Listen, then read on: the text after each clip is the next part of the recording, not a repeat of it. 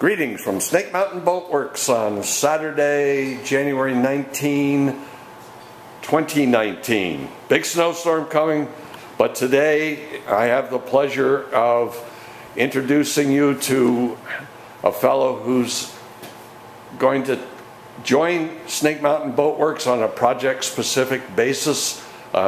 Keith Mitchell is a trained, educated, and experienced shipwright.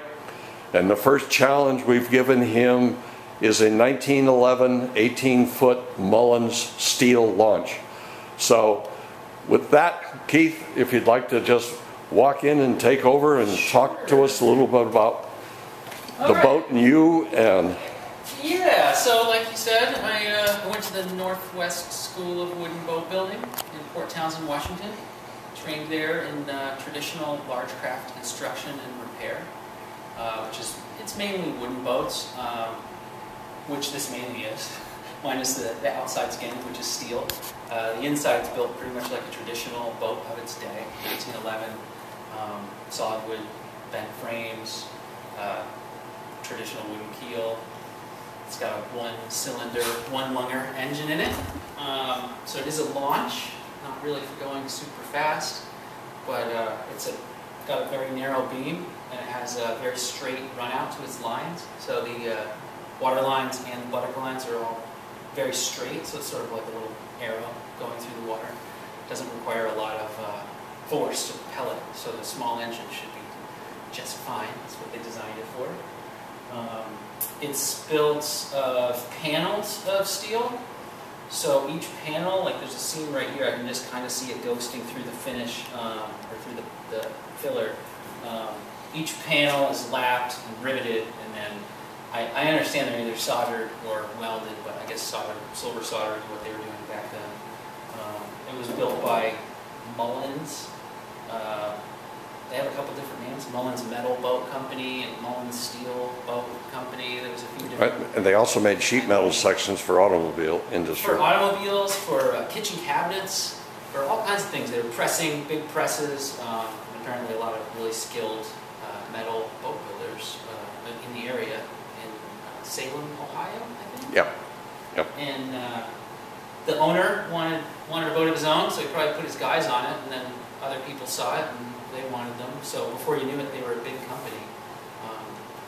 The designer,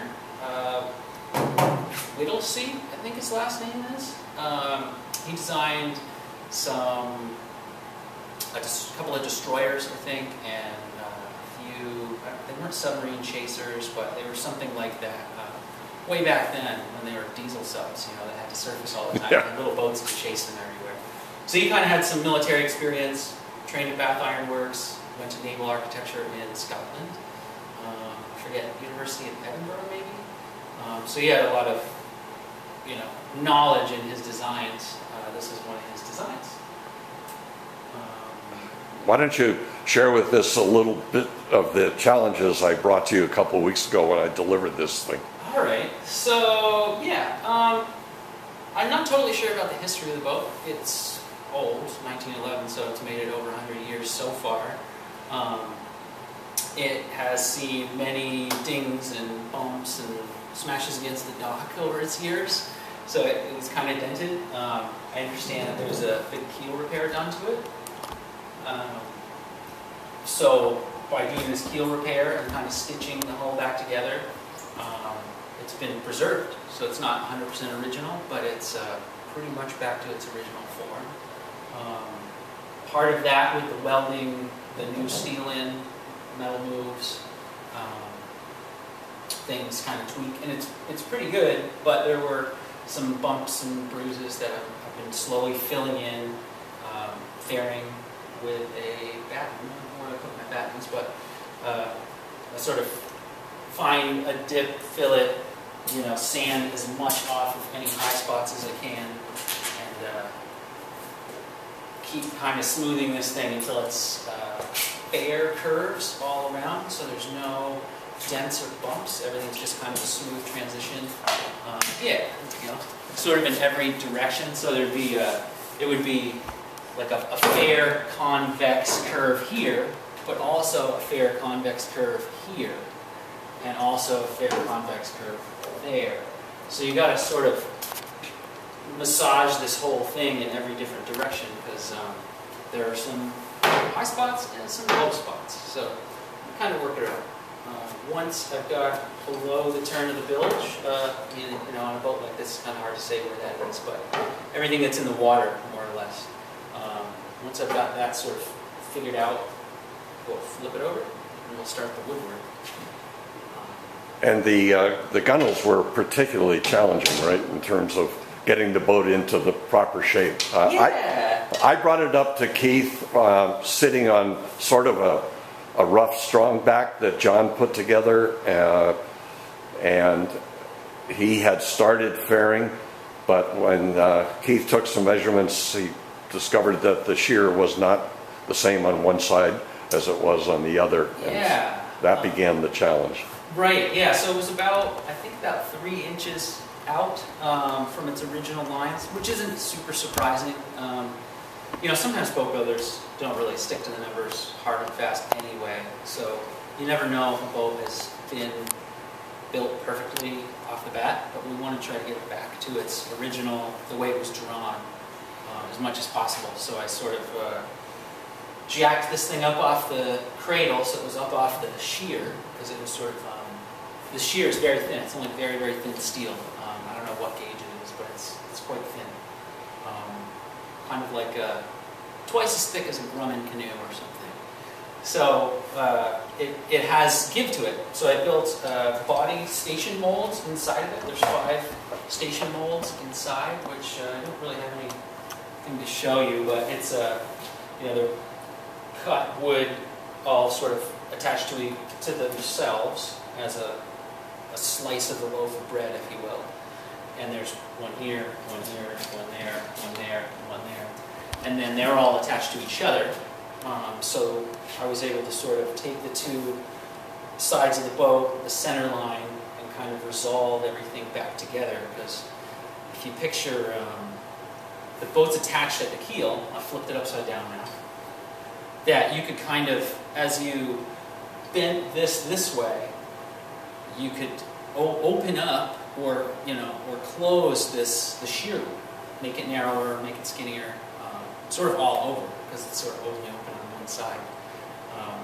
So I kind of have worked that out, got it pretty close now, and we're going to finish fairing and prime the lower part of the boat, flip it over, and we'll try to get the rest of the symmetry back, because symmetry is pretty important. You know, I don't think any boat is totally symmetrical usually, but as close as we can get.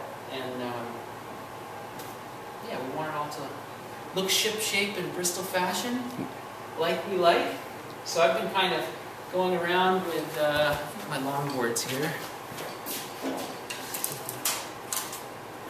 This kind of stuff. And I'll take, you know, this is a little skinny batten that I can kind of look at, you know, the more delicate curves with, and sort of, you know, figure out if there's any high spots or low spots. And now I'll note them as I go, and I'll kind of go down the whole boat and just sort of find all these. See, now these are great. These were 2 low spots with a high spot in the middle, and I sort of added fairing filled there, and now I can see that it's actually very, very good this way. Probably this way, but we don't totally know. It's pretty good. This is a little tiny bit high right here, so you kind of go back and forth, sort of giving this boat the eye constantly. And when you find a spot, you know, when you find like a real high spot, like right here, I might start by kind of grinding it down a little bit and looking at it. Just because it was really good right here, I don't want to go driving into that with this big freight train here.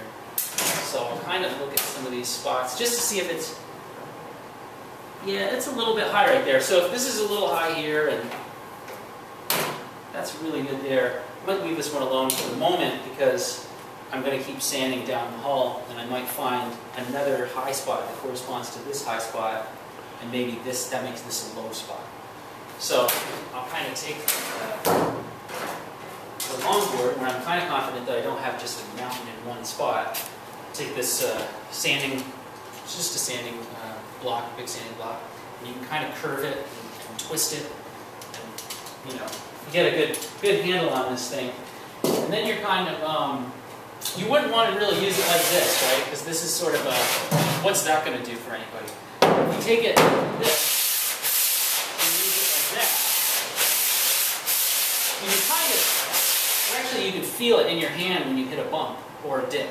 So you'll kind of go diagonally one way, work your way down, and then you'll go diagonally.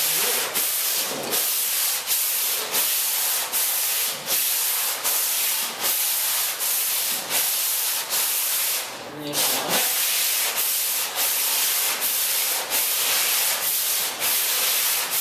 Sometimes you find that there's like a low spot here and a high spot right here, and then you might do a little of this. But if you do a lot of this, you might just wear a groove in a straight line. By spreading the paper out on an angle, you kind of work a whole piece of paper at once, which is nice when you're trying to fare a big egg like this. Well, you don't have your Tyvek suit or your respirator on now, so let's not do too much of that. No, I'm making too much dust. I usually try to protect myself. Respirator, Tyvek suit, glasses, gloves, all that stuff. It's epoxy.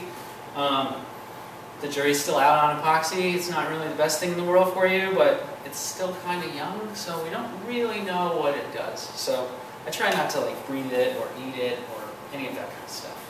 Well, this is a great introduction to the Mullins and to Keith Mitchell. We're so pleased to have Keith having joined the Snake Mountain Boatworks satellite facility, which is his workshop, of course. Keith is going to keep going a little bit further than flip this boat. We basically have to fabricate anew all of the wooden interior, and the owners have selected the more optioned level of fit and finish that Mullins offered rather than the, let's say, the base model. And we'll keep doing updates as Keith moves forward, and we look forward to seeing the Mullins right side up for the first time.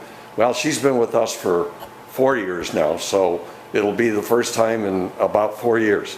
Keith, thank you so much. Welcome to Snake Mountain Boatworks, and we'll be back again. Thank you. Excited to get started. With that, we'll say goodbye from northern Vermont. Get off the roads before the snow flies, and thank you very much from Snake Mountain Boatworks.